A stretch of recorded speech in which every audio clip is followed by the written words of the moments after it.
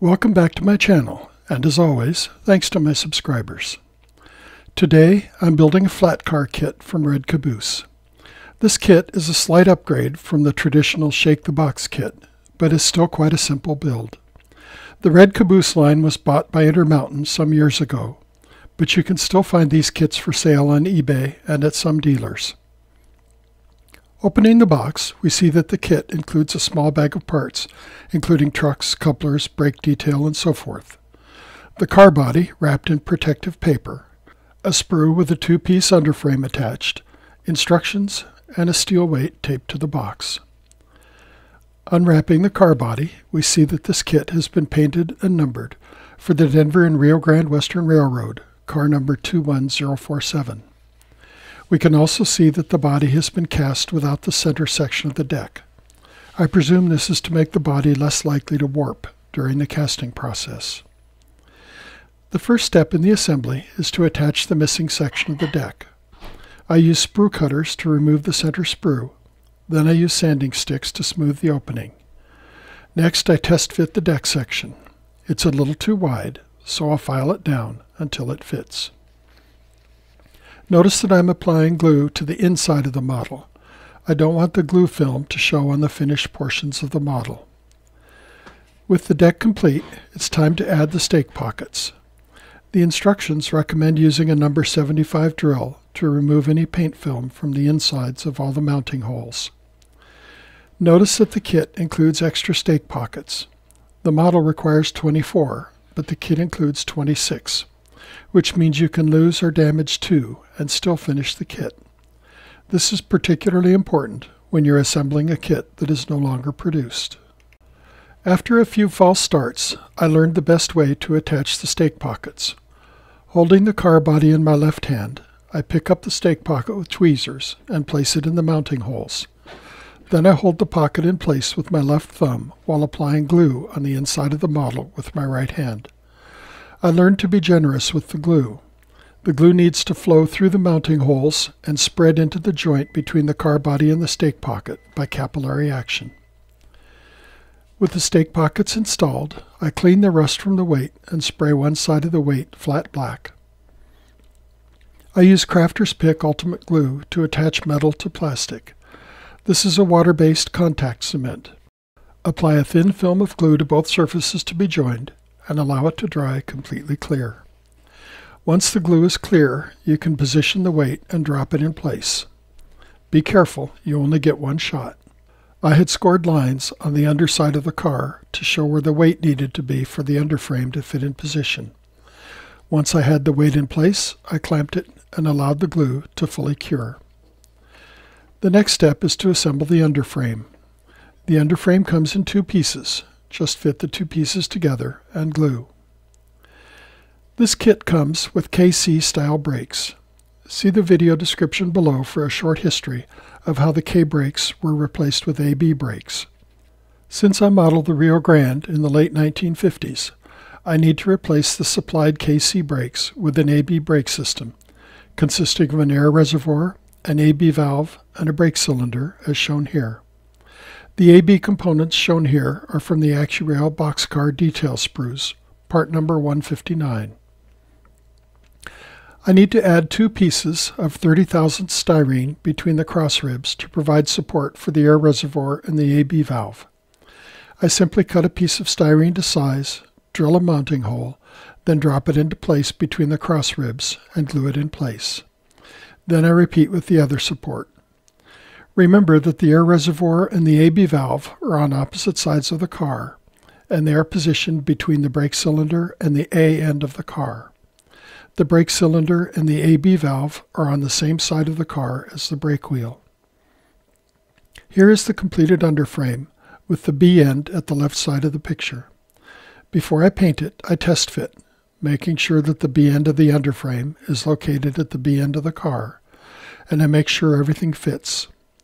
At this stage of assembly, the B end of the car is not obvious, but it's the end with two holes drilled for mounting the brake staff. Once the underframe is in place, I notice something I don't like about the kit. The top of the underframe has a small boss at the center of each bolster, but the bolsters do not provide continuous contact across the body of the floor. This could lead to a wobbly car, so I decided to glue shims on the top side of all 4 bolster wings. I glued 2 strips of styrene together to make a total thickness of 51/1000ths of an inch. This will make the top of the bolster wings flush with the top of the boss in the center of the bolster. I cut 4 pieces to length and glue them to the bolsters. When all the pieces have been glued in place, I apply some weight while the glue cures, about 30 minutes. Then I spray the underframe flat black. Next, I paint the components a rust color. I'm using burnt sienna craft paint. Before I can weather the car body, I need to address an anachronism which I've actually made worse. Note that the model as sold displays a shop date of new 4-25, just above the word Rio, meaning the car has not had any shop modifications since it was built in April 1925. The first anachronism is the use of the flying Rio Grande Herald, which was not adopted until just before World War II, long after April 1925. The second anachronism, which I caused, is that the car is now equipped with AB brakes, which weren't invented until 1933. To address these, I need to show a shop date sometime between 1933 and about 1950, since I modeled the late 1950s era. I found a set of Champ decals, which give me a Burnham Yard service date of 4/46 and a build date of 2/10. My research indicated that flat car 21047 was built in November 1909, and that's close enough for me. You may or may not care to go into this much detail to research the prototypes of the models you build, and that's fine either way. I enjoy the research, and my OCD is just bad enough that I am pleased when I can fix anachronisms such as these. In order to make these changes, I need to paint over the new 425 data, spray the car body with a clear gloss varnish, then apply the new decals, and finally spray the car with dull coat. I did not video this process because you have seen it before in my video on breathing new life into old freight cars. Here is the car with the changed decals after a coat of dull coat. Normally, I wait to weather my cars until they are complete, but I chose a different strategy on this car for 2 reasons. First, I knew that adding the grab irons and stirrup steps would make the car very delicate to handle. And second, I wanted to add a weathered wood deck to the car, and this could be done only after weathering the car body. For this car, I wanted to make the black less black and the white lettering less white.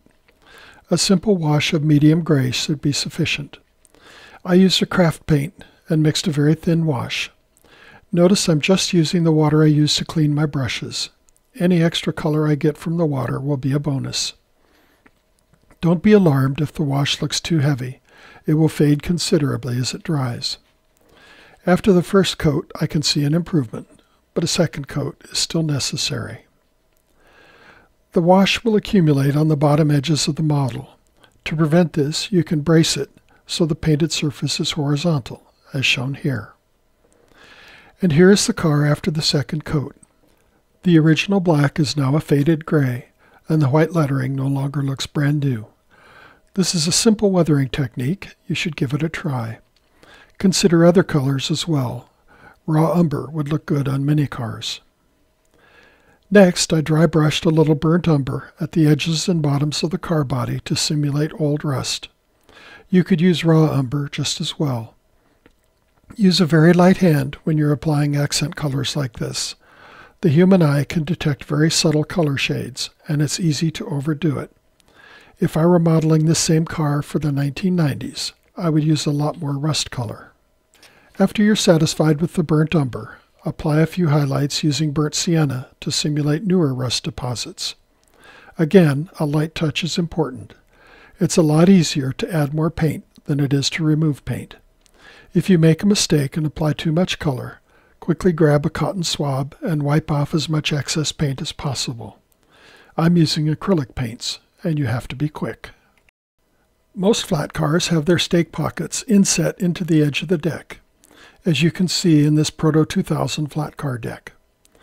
Contrast this with the Red Caboose model, which has stake pockets mounted on the car sides, making the edges of the deck straight. This gives me the chance to try something I've had in mind for some time. I'm going to add a wood deck using scale 1x6 lumber. I buy my scale lumber from Northeastern Scale Lumber. If you buy the 1x6 in 11-inch plastic packages, it will cost about 37 cents per foot. If you buy it in 24-inch lengths, you'll pay about 22 cents per foot. You'll need about 780 scale feet, or about 9 actual feet, for this project. There are two methods to stain strip wood, and they are both messy. The first method is to gather the wood in a bundle and dunk it into the stain, then turn the bundle around and dunk the other end. Unfortunately, you're left with a strip wood which is stained at both ends and raw in the middle. At that point, you're forced into the second method, applying the stain with a brush. I lay my strip wood on a sheet of parchment paper. Do not use wax paper. The silicone-coated parchment paper is impervious to alcohol-based stains, keeping the stain off your work surface. I am staining my wood twice using my favorite color combination, Vitero Shadow Gray and Vitero Murky Brown. When the wood is dry, it's time to cut it into uniform lengths. This car deck is 9 feet 6 inches wide, so I need to cut about 80 pieces to that length. This requires a special tool, the Chopper by Northwest Shortline. Micromark makes a similar tool called the Chop It. You'll spend about $40 for either tool, and it will be one of the best investments you'll ever make. This is my chopper. As you can see, I have cut a non-slip rubber pad into quarters and glued the quarters to the corners on the underside of the chopper base. This keeps it from sliding around while I use it. I cut one piece of wood 9 feet 6 inches long, then check it against the deck. It's slightly longer than the deck is wide, and that's a good thing. I'd rather have the wood hang over the edge than not quite cover the entire deck. Using that piece as a master, I set the cutting fence on the chopper, and I start cutting. It takes just a few minutes to cut the entire batch of wood. I'm using transfer tape to secure the wood deck to the plastic deck. I cut a length of 1-inch wide transfer tape long enough to cover the entire length of the deck, then trim off the excess with a razor blade. Once the transfer tape has been pressed firmly onto the plastic deck, I peel away the tape, leaving behind just a thin film of adhesive. This is much more even than trying to spread glue, and the transfer adhesive will not dry while I'm applying the wood. Now it's just a matter of applying individual wood strips one at a time, making sure to keep them straight and to keep each new piece snug against the previous piece. You do not have to apply a wood deck. There are several good YouTube videos showing how to paint a plastic flat car deck to resemble wood. I have put links to 2 of the better ones in the description below this video. With the deck complete, it's time to install the grab irons and stirrup steps. These are cast styrene, and they are very thin and very fragile. I will have to take care handling the car from this point on. Red Caboose provided 10 grab irons in the kit, but only 8 are required. I cut them free using tweezer-style sprue cutters. It's a simple matter to insert them into the pre-drilled holes and cement them in place. Once the cement is cured, I can carefully file off any burrs on the grab irons. Next are the stirrup steps. Here again, Red Caboose has provided extras. I will store the extra stake pockets, grab irons, and stirrup steps in the car box in case I need to replace one of these parts later. I carefully file any burrs off of the stirrup steps, just as I did with the grab irons. The last parts to be installed are the brake staff and the brake wheel. With all parts installed and glue fully cured, I give the entire car body a coat of dull coat. Now I am ready for final touch-up painting. I brush a little grimy black on the hand grabs, the stirrup steps, and the brake staff and brake wheel. This is just a quick way to make these parts blend in with the weathered car body. You can use any dark gray. You're just trying to get rid of the pure black color. Finally, I brush on some rust highlights. Now it's time for final underframe assembly. First, remove the coupler gearbox covers from the sprue. Be sure to save the plastic sprue. Just toss it in your scrap plastic bin. These discarded sprues can be made to serve a wide variety of purposes. File any burrs off the gearbox cover. Put the coupler in the gearbox and snap the cover in place. I'm using number 5 couplers because the instructions say the gearbox was designed to accept KD number 5 couplers. As you can see, the fit is perfect. The kit comes with self-tapping truck mounting screws. I decided not to use them because they are just a little bit longer than a standard 256 by 3/16 inch screw, and I was concerned that the longer screw might poke through the deck and force the strip wood away from the adhesive. Instead, I used my 256 tap to tap the holes for truck screws. That makes it easy to mount the trucks. With the truck mounting holes tapped, I glued the underframe in place and mounted the trucks. Notice that I am supporting the flat car on the open box with the deck face down. This protects the brake staff and wheel and makes sure that the car is not resting on the stirrup steps. A quick check of coupler height and the car is ready for service. Before I put the car in service, I make some additions to the box which make it better for storing the car. I add a thin layer of foam and some blocks of foam which will brace the car in position so it doesn't rattle around in the box. Last, I add a self-adhesive label to the box end so I can quickly find any car I'm looking for. I hope I've demonstrated in this video how even a simple kit assembly offers challenges and opportunities to improve the quality of your finished models. I have included links to all the products mentioned in the video in the comments below. As always, I would love to hear your comments and questions. Thanks for watching, and I'll see you next time.